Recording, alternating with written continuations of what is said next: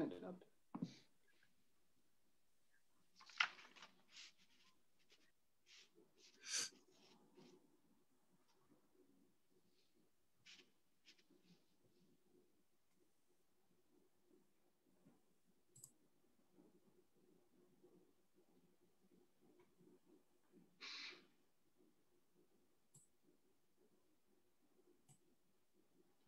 All right.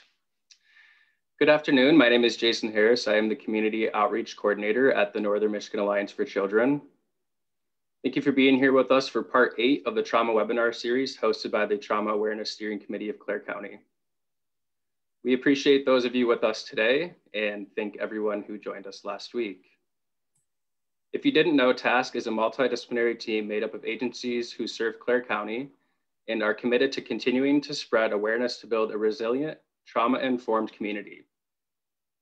Our goal is that all community members have the tools and knowledge they need to ensure that Clare County is a safe place to live, learn, and flourish.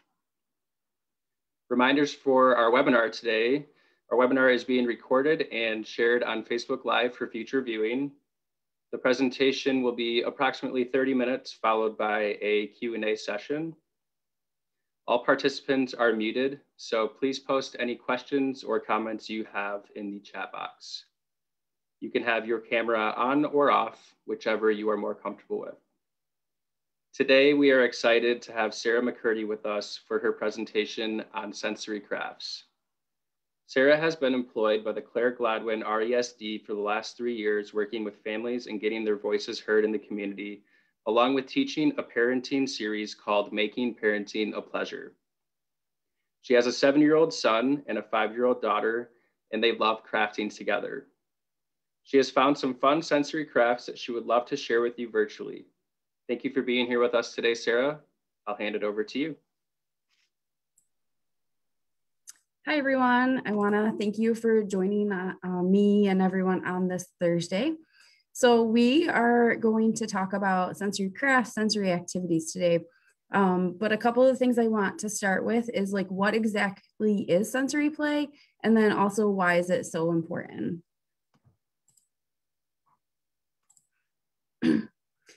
So the first thing we're going to talk about is like, what is sensory play? So sensory play includes any activity that stimulates a young child or any child's senses of touch, smell, taste, sight, hearing, as well as anything which engages movement and balance. So sometimes when we think about sensory, I used to think of it as just being the touching, the smelling, the taste, but it really includes movement and balance too. And then sensory activities should facilitate exploration. It's going to help their brain to create stronger connections to process and respond to sensory information. Use of sensory play can assist the child in touching, smelling, and playing with a texture in an environment with little expectation. So when we think about this, we think about maybe giving our child a new food and they automatically say, oh, I don't like that. And it's usually a texture thing. So letting them play with those different textures and getting used to them before just expecting them to dig in and eat whatever you've made for dinner.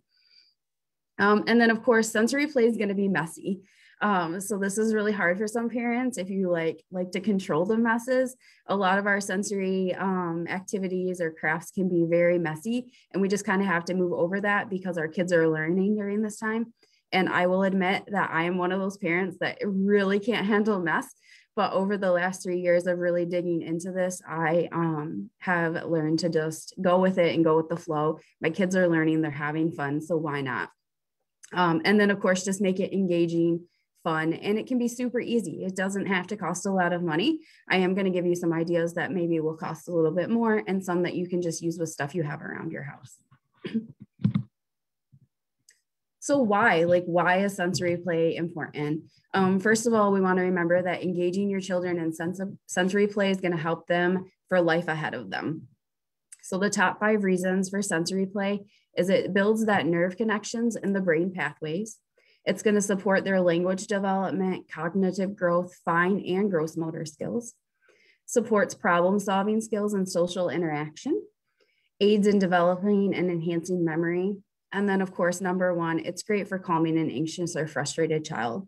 So a lot of times if we ourselves or our children have sensory disorders, really getting them into these crafts and activities is great for just calming their anxiety. And my kids have actually turned 8 and 6 now, just recently. And my son suffers from anxiety. I've passed it on to him, I like to say. But these activities are amazing for him. So you may hear me mention him more than my daughter. So I've kind of split it up into ages. And so we start small, and you can start doing sensory activities with infants. As you can see from my pictures here, there's tons of different things you can do. One is offering different textures. So they make these balls that you can buy.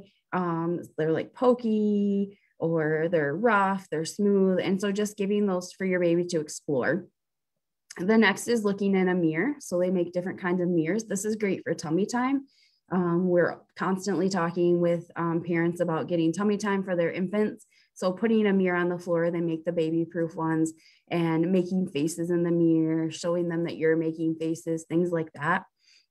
Another really fun activity is tummy time painting. So that's my picture over here in the corner. All you have to do with this, super simple. Take a bigger Ziploc bag, throw a piece of paper in there, throw some paint in there, tape it or close it shut, tape it onto the floor.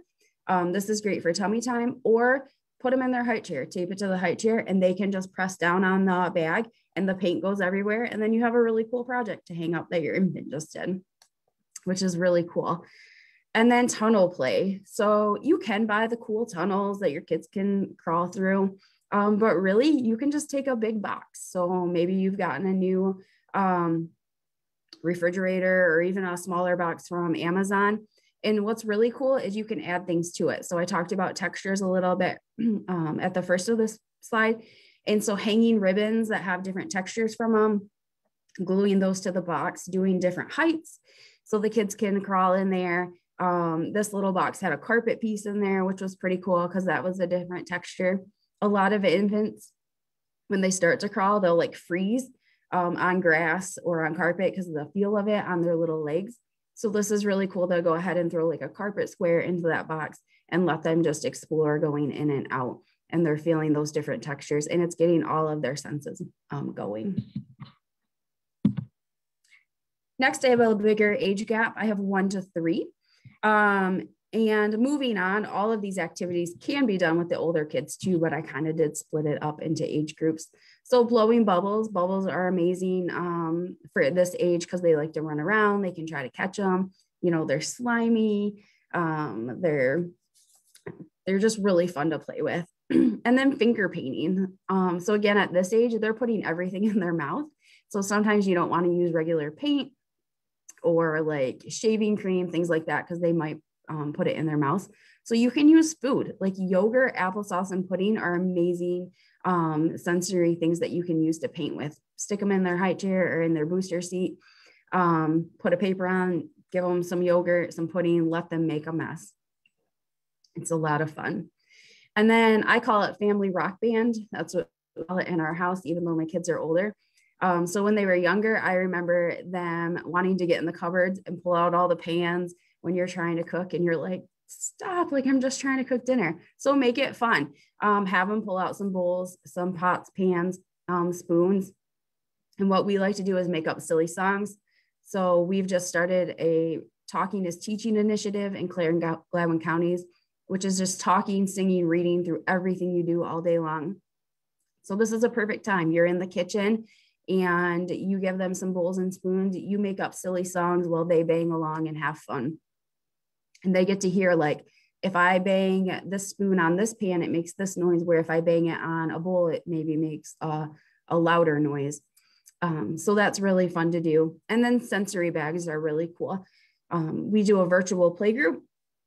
And most recently, we did sensory bags with our virtual playgroup kids. And all it was a Ziploc bag.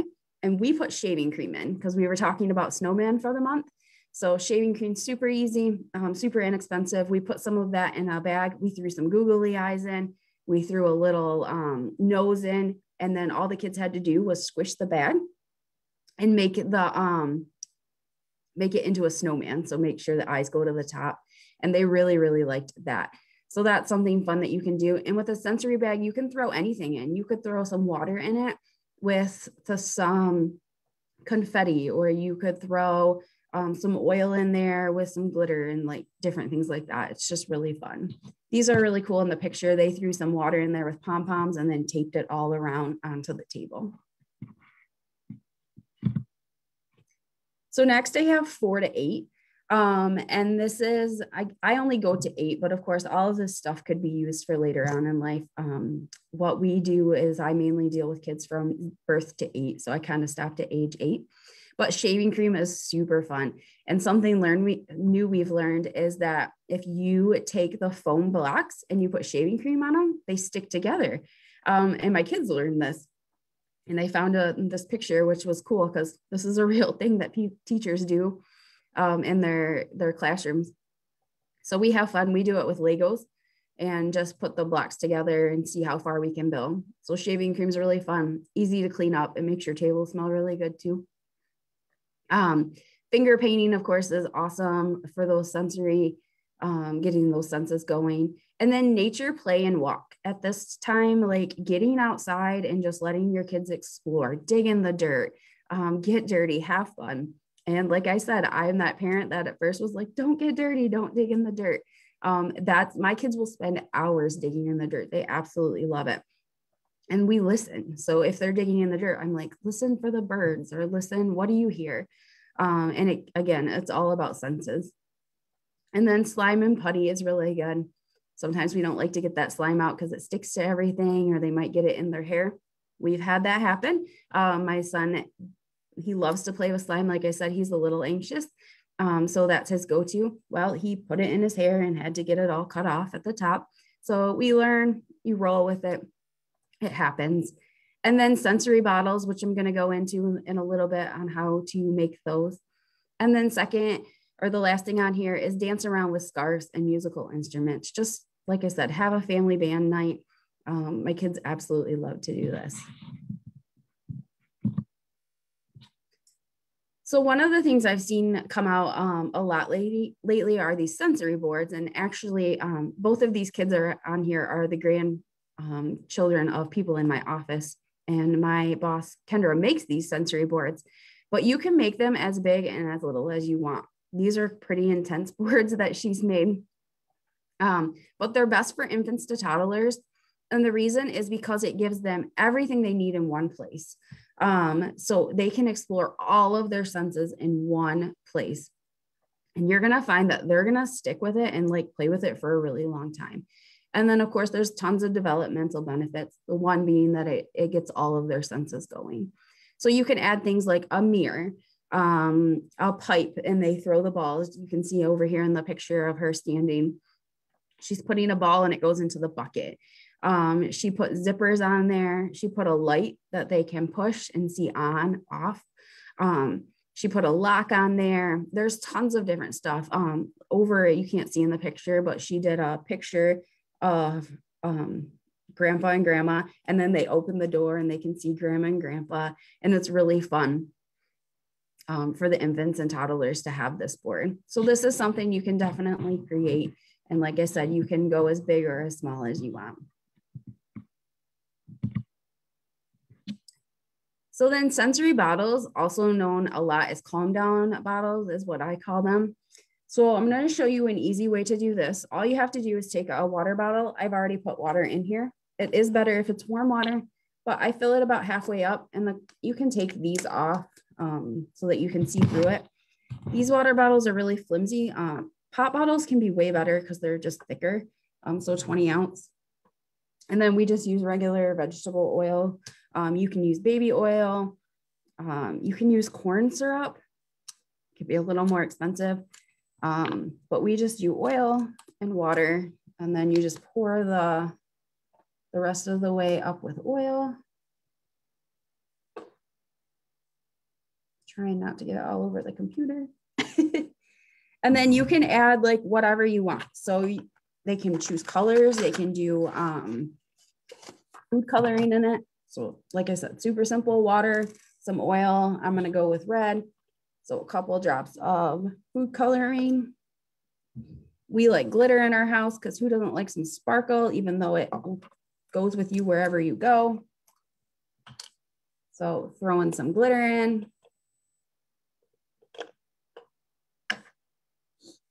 And then of course, throw your lid on. So you're gonna know your child enough. They're gonna like take the lid off. You can always use hot glue around the lid. You can also just tape it. My kids are a little bit older, so shake it up. I have glitter all over my computer already. And then you can just watch the glitter go down. So I actually have one of these on my desk that I use even as an adult. If I'm starting to feel a little bit anxious, or like right before doing this and going live, I was like, oh, I'm getting a little nervous. So I just have mine and I shake it up and I just watch the glitter fall. You can use glitter glue. You can use like clear glue too. I added a little too much food coloring so you can't see the glitter as much, but it's just really fun and you can fill it all the way up. So these are really simple to use. And like I have the directions on here too, but like I said, you can use baby oil, vegetable oil, corn syrup. There's a ton of different recipes out there on how to make them, but we're super simple here: water, oil, some food coloring, and glitter if you want. You can also put confetti in here so you have bigger items that you can watch fall. And what we use this for in our house is we use these before we react in a negative way. So my kids, because I've been doing this with them for about 2 years now, we have it right on the TV stand. And my son knows that before he overreacts to his sister doing something, he'll grab the water bottle, he'll shake it, and then he'll like watch the glitter fall for maybe 2-3 minutes. And then he'll go back and deal with whatever his sister's done. Because we've taught our kids to start to handle their own problems and not always be that tattletale person. And so it's really cool to watch him. Or he'll tell me sometimes if I react to him, he'll say, you should probably grab the glitter bottle and relax yourself. Thanks, Ryland. I probably should. So then something else I wanted to show you that's really easy to have in your house are sensory bins. So these are hands-on tools for children to explore their world through senses. And you can do so many things in a sensory bin. They're going to discover and they're going to learn while engaging all of their senses. So again, these can be made as big or as small as you want. I remember when I taught preschool, you know, we always had the sand table or the rice table or the water table, but you can do these at home. So all this is a super, like just a regular bin, has a lid to it. And we've had one of these in our house since my daughter was, I want to say 2, and she's 6 now. And she actually has beans in hers. And it's funny because she will play with things for maybe 5 or 10 minutes and she's done playing. She will sit and play with her sensory bin for 20, 30 minutes. It's insane how long she'll play with this. So one thing parents have noticed is that with sensory items, their kids play longer with them, because it's just engaging all of those senses and keeping them busy. So again, these are super simple. You can use as big or small of a bucket as you want, but hers has beans in it, so dried beans. And here's a list I'll go over in a minute, but you can do pom-poms. You can do big, small, so these are all one size, but you throw these in. We throw in tweezers because I talked about doing fine motor skills. So these are great. These are smaller tweezers. So I would use these for my older kids. But you can buy the bigger ones at like the dollar store, and everything that you possibly could want for a sensory bin is at the dollar store. So that's even more exciting because you don't have to spend a ton of money. So they can pick up the pom-poms. You can turn it into a learning experience too. So you can say, hey, I would say to Ava, because she's working on colors, I want you to grab all the green pom-poms out of the bin. And she would pull them out and then we would count them together.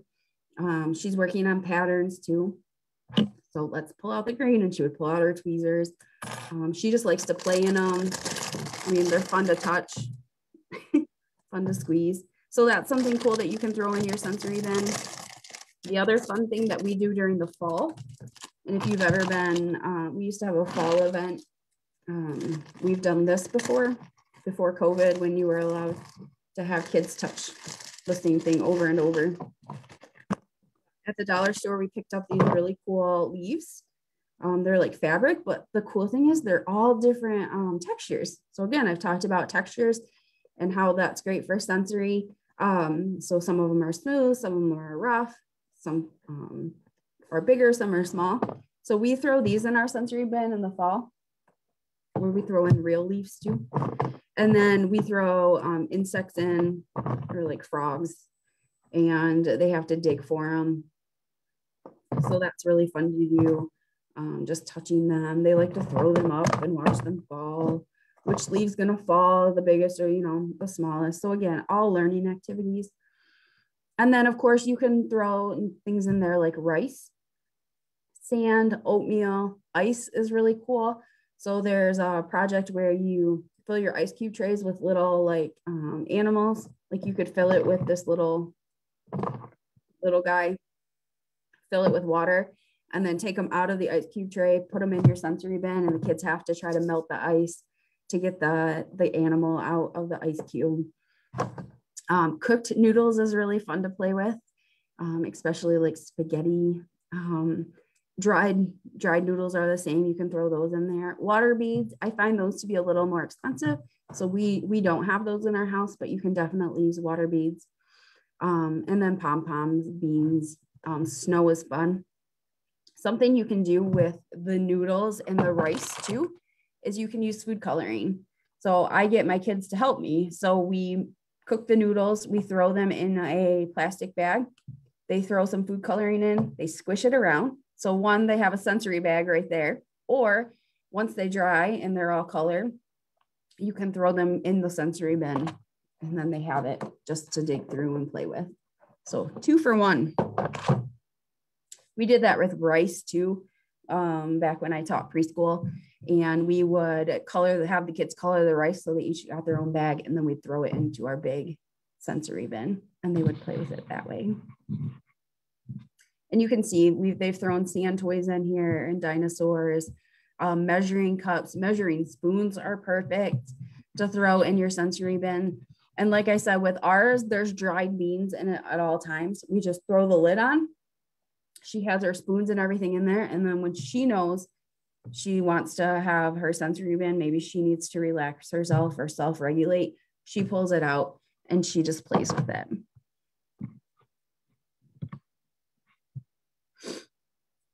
So I wanted to kind of bring in calm down buckets too, because sensory is really good for like self-regulating. So there's also a thing called a calm down bucket or a calm down bag.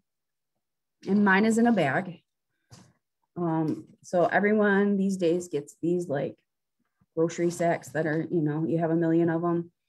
So these are really cool to make. So one thing is a couple things to remember is what works best for one child may not work for another. So you can't maybe put the same things in both bags for your children. So try out different items, see what works. Items should all be based on age. And then of course, teach your child how to use the items. So if you're gonna start a calm down bucket or bag, making sure you tell your child, like, this is what we use it for, which I'll talk about in a few minutes. And this is how you use the items. Make sure they have a safe place for them to use these materials in. The bucket or bag needs to be in reach. However, if you have smaller children, I start this super young, but I don't have it in reach. So I say to them about 2, I see you're feeling frustrated. You might need to use your calm down bucket, and I get it down for them. And then they can go ahead and use the items in there. And then you're going to want to change out the items if needed, because kids get bored with the same things. So here's a bunch of stuff you can put in, which I'll go over in a minute, but this is what we have in ours. So my kids are 6 and 8, and they actually have one of these in their bedroom, in their safe place. So they have a spot in their bedroom that has some pillows, some stuffed animals. My son has a weighted blanket. And so he knows if he's feeling frustrated or angry, instead of reacting to whatever's happening, he will go in his room in his safe spot. It's not a timeout. We do not use it as a timeout spot. But he knows to go in there. He'll grab his bag, and sometimes I'll walk in and be like, oh, he needs to relax himself. And so he's in there doing it by himself. I don't bug him. His sister knows not to go in there. but he has stuff like pinwheel. So this is great to blow. Mine's not spinning because it's been in my bag forever, but just watching it spin in all the colors. Of course, we all know about stress balls, but these are foam balls. So I recommend these for the younger ages because they're a little easier to squeeze, where stress balls can be really hard sometimes. So for the little fingers, these are just little foam balls. You can buy things like these little sensory toys. So they have to put this together. You can do bigger stuffed animals or even just small ones. So the reason we have all these items is if in our Make Parenting a Pleasure series, which I'm going to talk about quickly at the end, I give you everything to make a calm down bucket. And so we just bought little stuffed animals, but kids can hold this. They can rub it on their face. They can pet it. It just really calms them down. I don't know exactly what these are called, but it has the little ball in it. And I hate them because I can never get it where I need it to go. But kids seem to love these and will play with them for hours. And so we put these super cheap. I think it was like 25 cents, $1 for like 12 of them. But they can move it around, watch it go. And it seems to really, we throw books into our calm down bucket. We like Mr. Grumpy Pants. It's about a penguin. And it talks about feelings because in my house, we talk about feelings all the time, just because that's what I teach on too.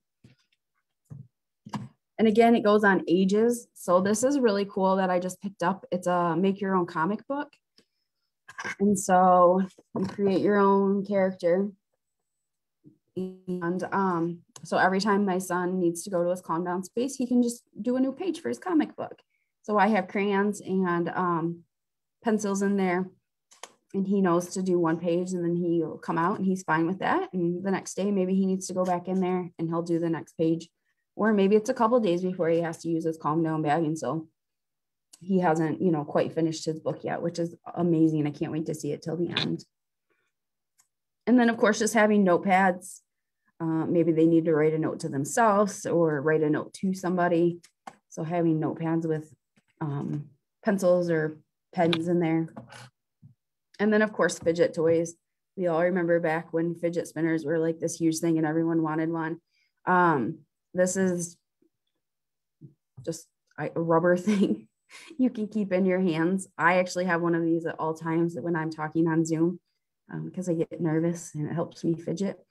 And then my son has one of these too that he has for school. And if he's just feeling anxious, he just pulls it out, doesn't make a distraction or anything, just has it in his hands quietly. He knows he is homeschooled right now, so it is a little bit different than being with a bunch of different kids. And maybe it becomes a distraction, but these are really nice to have in there too. Some other things you can have based on the age of your child is bubbles. You can put your calm down bottle right in your bag or your bucket. Like I said, ours sits on our TV stand so that it's easy to access. You could have Play-Doh. Kids may need headphones that are noise canceling. So if there's a lot going on, slime or silly putty, fidget toys, I Spy books are really good, or you can buy cards that are I Spy cards, stuffed animals, pinwheels. They make the little like back massagers. Those are really good for kids to like use on their arm when they need to relax. Coloring book and crayons. Word searches are great for older kids. So if you have teens, these calm down buckets can work wonders with them. And word searches seem to really bring that down. A notepad and pencil, stress balls, sand timers. So again, I talked about we don't use the calm down bucket or the calm down space for timeouts. So the timer is not for like, this is how long you sit in your area, but really we bought them and just watching the sand fall down is super calming. Like it's crazy just to watch that sand fall. So that's one of my son's favorite in his calm down bucket. And then you could throw in some yoga cards and then just any kind of books. And again, it can be a small, you don't have to throw a ton of items in. Our bag usually has 4 or 5 items at all times, and I do switch it out.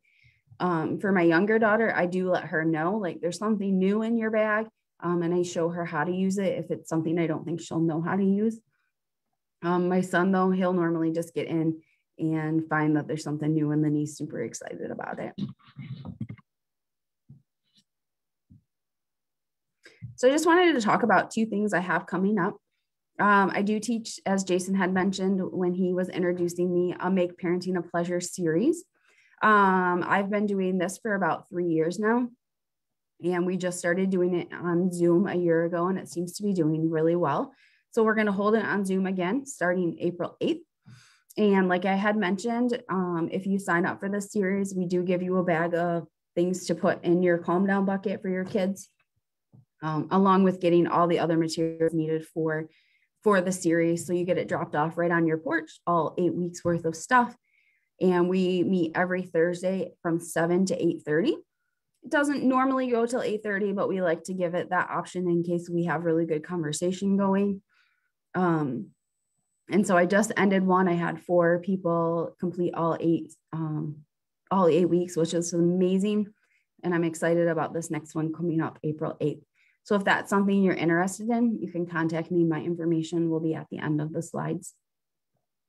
And this is free for Clare and Gladwin County families. If you are out of district, you can go ahead and contact me and we can figure out how to get you those materials and all of that.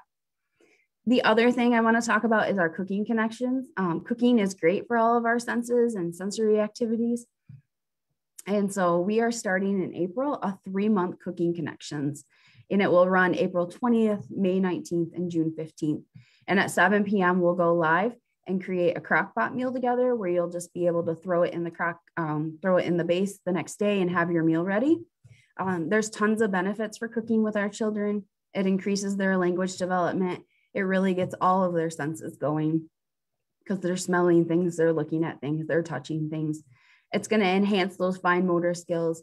It increases their math skills, and it promotes healthy eating. And number one, the most important benefit is it encourages family bonding, which we're all about in my department.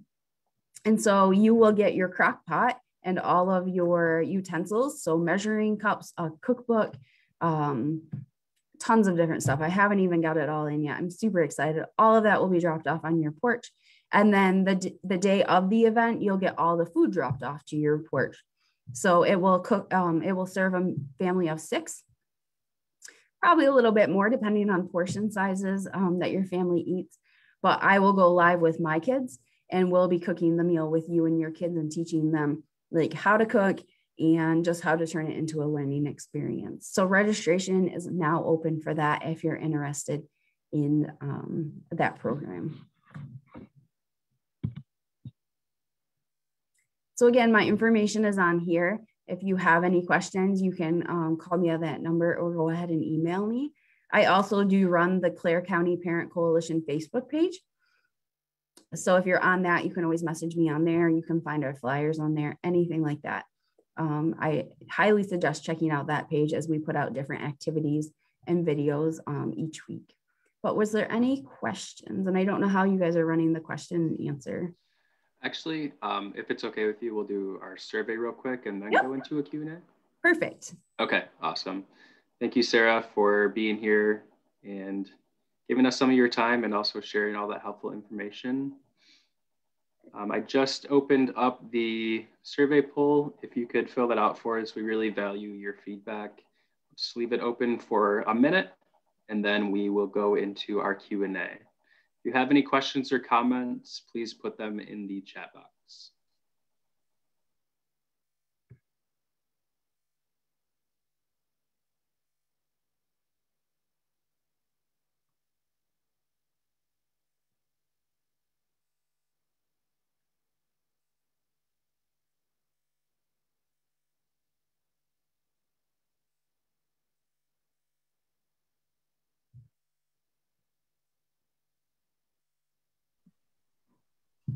Okay, we have no questions yet. We welcome any questions you might have.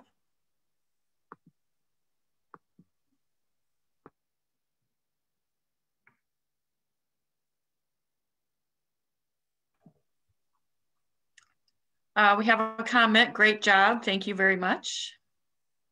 Thank you. So many great ideas. Thank you.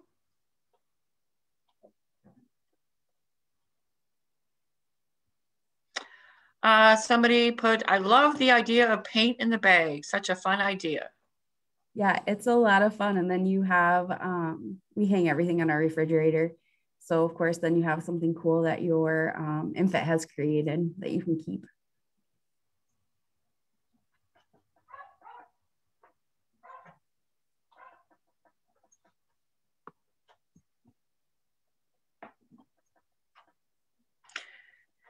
Sarah, I do have a question.